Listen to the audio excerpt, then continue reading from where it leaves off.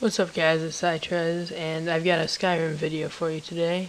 And this is going over everything about Bleak Barrow. And we're starting out right here with just the combo. Choose the golden claw to get into a room. And basically what it is you do the inner to the middle circle to the outer circle, and then you put the claw in as fast as possible. It didn't work for me here the first time, but as you'll see in a second, it works the second time.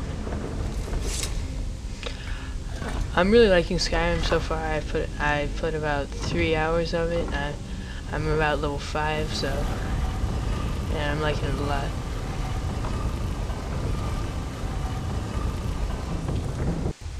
Alright, this next part is getting the Dragonstone. I was a little confused on this at first. I kind of walked right past this. But you gotta walk it right up to the encryption on the wall, and then this guy will kind of pop out of the coffin. You gotta kill him, and he will drop the Dragonstone.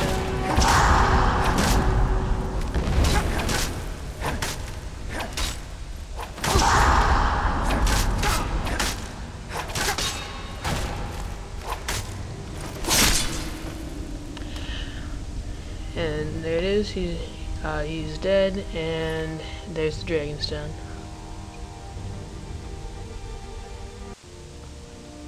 Alright, right here is where we turn in the Dragonstone. This is in Dragon's Breach, I believe it's called.